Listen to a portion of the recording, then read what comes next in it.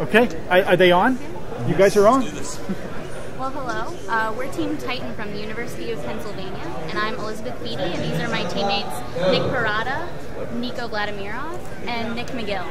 So for the past 8 months, we've been developing a powered upper body exoskeleton. Exoskeletons have been around in mostly research since about the mid-1960s. So these exoskeletal devices can be used for things such as assisting a user's strength, enhancing their natural ability to lift objects, as well as physical therapy and rehabilitation and assistive mobility. So that's what really motivated us to want to develop a proof of concept exoskeleton, was to take the research from the laboratory and apply it to a device that you and I could use on maybe an everyday basis, a once in a while basis if we were injured and needed therapy or rehabilitation. So those motivations dictated a lot of our design goals, which include having distributing the weight from the peripheral limbs onto a structural backplate, so making a low weight limb that doesn't bog down the user's natural limbs. Also, we wanted to implement non-localized joint actuation. So instead of having the actuation be at the joint, we actually have it on the back. In addition, you'll notice that Nico is completely tetherless. He's not plugged in, he's completely battery powered. So we have the ability to operate in a variety of environments. We also wanted to have a high usage to charge time. So about 2 hours of operation, 40 minutes of charge time. For how much? 2 hours of operation to 40 minutes of charge 40 time. minutes, okay. And that's based on lithium polymer batteries. So in order to meet all of our design goals, we've integrated some critical system architecture, some subsystems. So we have an electronic subsystem, a structural subsystem, and also an actuation system, which my teammate Nick will get into more detail about. Thank you, Elizabeth. So, as Elizabeth mentioned, there's two main mechanical subsystems. The first is the structural, and that comes from the back plate out through the shoulder along the user's arm. And highlights of this are the back plate, which provides rigidity to the user's back. This decreases the chance for bad lifting posture and hence injuries. From there, we have a 3-degree freedom shoulder joint that closely mimics the natural range of motion of the user's shoulder. And then from there, it comes out along the user's arm to the actuated elbow joint. So in developing the structural subsystem, we did both classical and numerical analysis, including FEA, to test out our components. The structural subsystem works with a factor of safety of 1.3.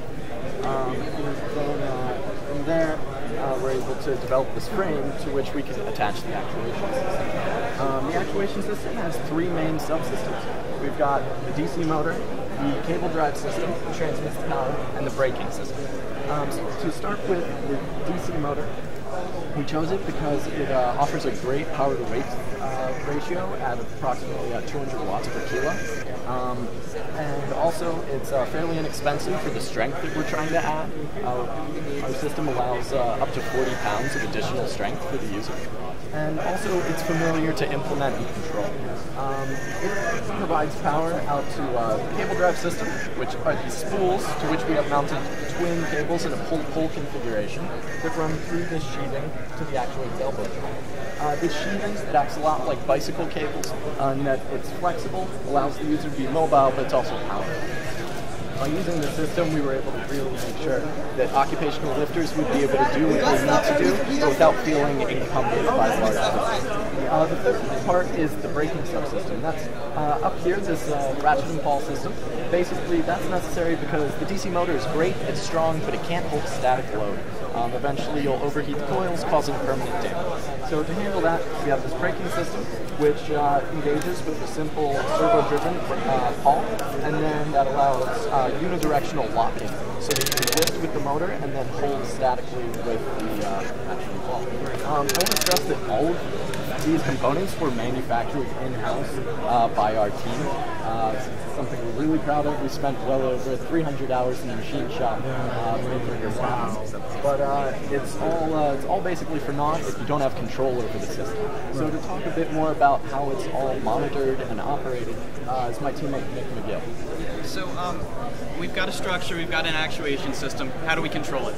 If you look at this architecture diagram, you notice that we've got actuation braking, and then here come in the microcontrollers. So because we wanted a tetherless supply for our exoskeleton, we actually implemented our code on a BeagleBone computer. So this is a very powerful processor, 720 megahertz, and we actually ended up implementing a M2 microcontroller. It's an ATmega 32 U4. This does the low-level control, so it talks to the DC motor, and this is the reason for having that is actually because when implementing on the BeagleBone, it's a 3-volt logic system, and we're running a 5-volt logic through the motor driver board, and we actually wanted to make sure we protected our $90 microcontroller with one that was much cheaper and much more available.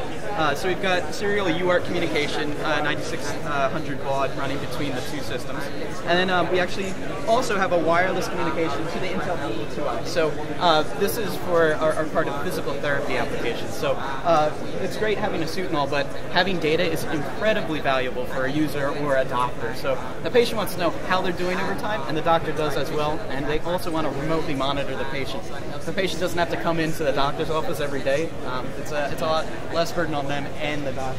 So I'll just run a quick plot. So this is data we were running the other day.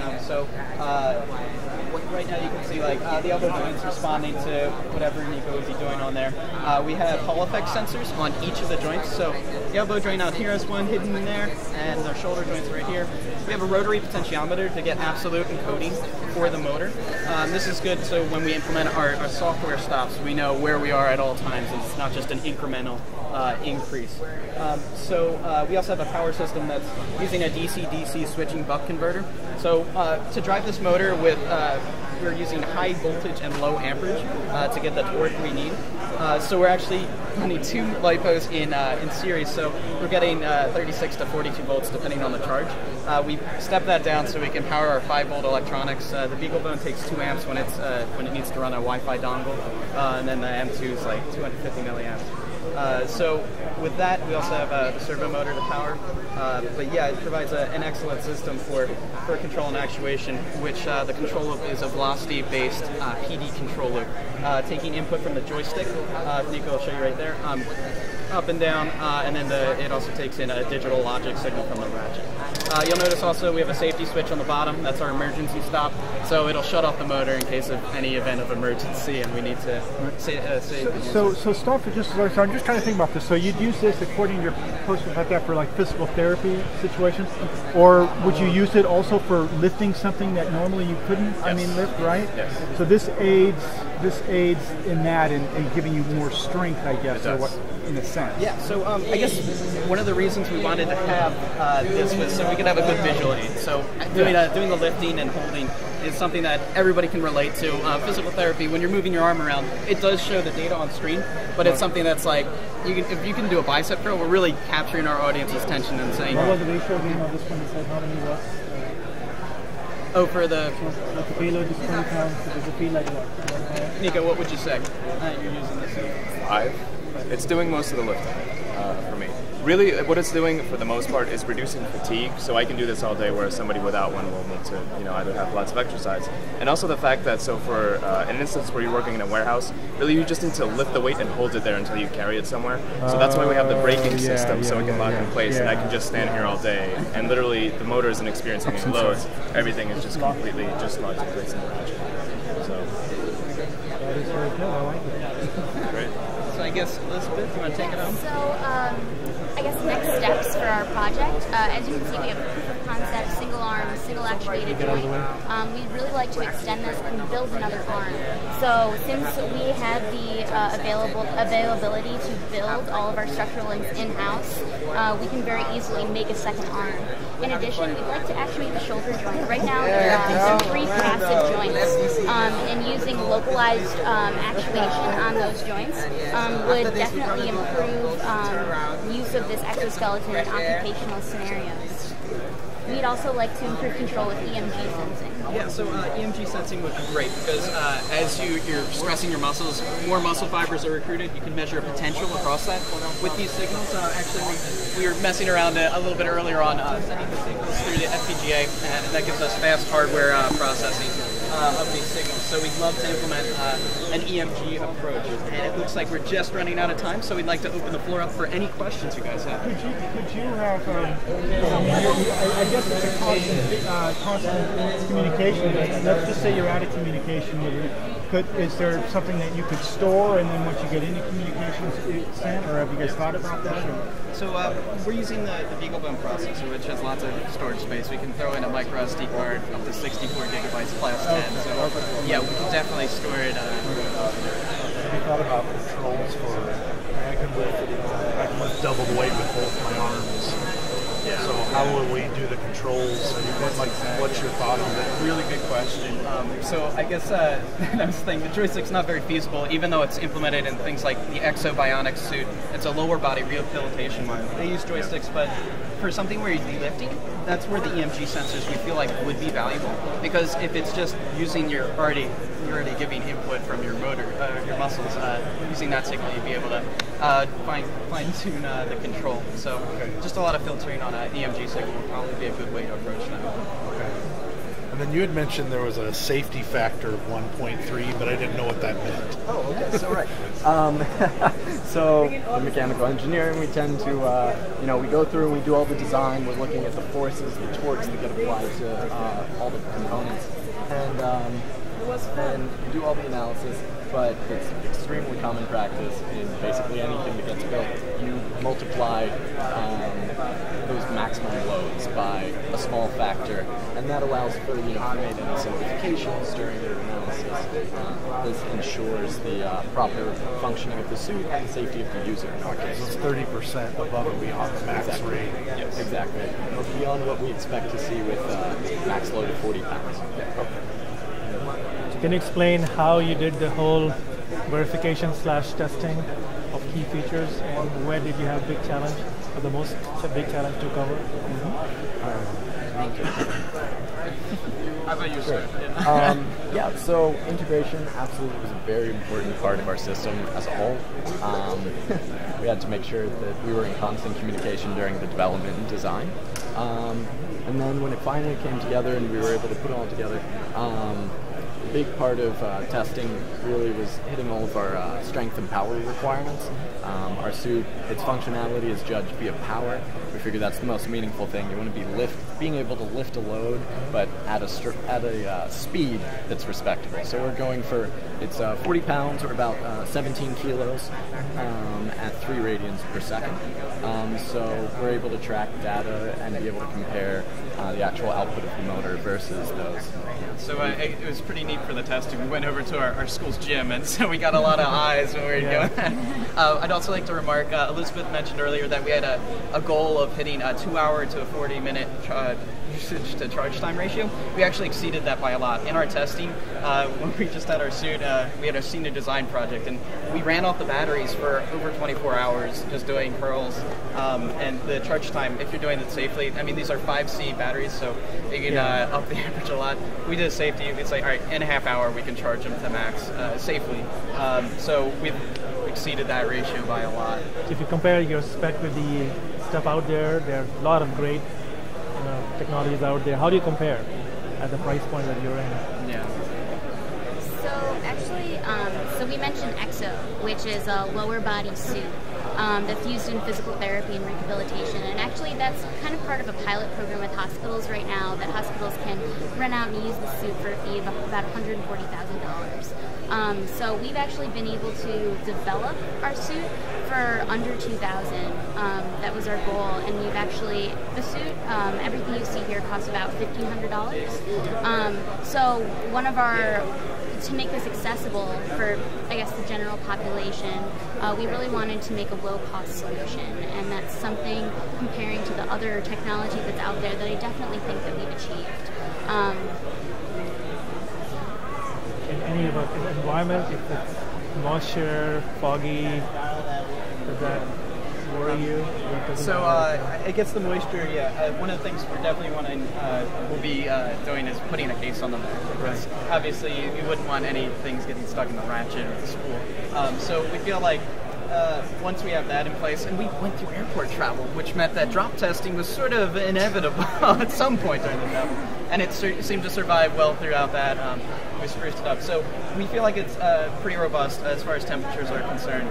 It's got a wide range. All the components are rated, within normal operating temperatures, low and high. What's the total weight of this thing? I mean, when you're standing, you're carrying what, 10 pounds? That was very much a part of our original designs. We wanted to make it lightweight because the last thing you want to do, especially in a rehab or physical therapy situation, is put on something that feels heavy and constraining. So we aimed for 30 pounds, which for engineers is basically a normal backpack. But we were able to do much, much better. We come in at 18 pounds. So mostly you carry the back, but your arm is about 5 pounds? Yeah, the arm is very lightweight thanks to predominantly aluminum construction. So you don't need to counter that weight on the side. So if the patient is wearing, go this way? Well, yeah. Certainly we're looking to create another arm soon to offset those, but I would say, Nico, you're in the best position to answer that question. How does it feel in terms of balance? I mean, in terms of balance, I feel fine. We did have some issues where it was kind of tilting. Our solution to that was actually the addition of all of these straps. So we took these straps from an Army-grade backpack in order to be able to distribute the weight properly. And I don't feel any kind of pressure in my arm. It's all distributed down through my back and then into my legs. So the remote feels heavier than that thing right now? It's a lead control. Grip is fine, yeah. So yeah. In terms I'm of throwing a humor in there. There's no, I guess, active or passive wrist support because the arm ends here. Right. Yeah, I was just commenting that you're writing all the time. Did you guys mention cost? I forgot. I didn't. Oh yeah, sorry. The entire system, as you see here, costs around $1,500. $1,500. Okay. That's including all materials. What if you lift it up? And What doesn't include is the manual labor to put that together. 300 hours of machine time. Yeah, well, if you guys were to go ahead and try to do something beyond this, you would probably want to try to come up with a manufacturing, of course. Something have in place to hold it, because I guess if you were in a situation that you went you guys would start using plastic everywhere. That's break in 2 years. That's definitely something pretty good consideration. The user might not, the warehouse guy might not remember what you said. So did you design all the switchers? Yeah, that is nice. The buck switchers? Oh, I looked up some circuits online. There's a really nice IC. It was like it's like $5. Not from the transistor level. You bought the parts with filters on the outputs. Yeah, we were doing a lot of soldering, and so we bought the microchip. Okay, well, thank you. We're very proud of how much we actually did on the exoskeleton. Very few components were bought, and those were the necessary Thank you very much for coming by. batteries So much. and things like that. Thank you. Thank you so much. It's great meeting you, Eric. Great guys. Good job. Oh, that's That's our next project. The claw.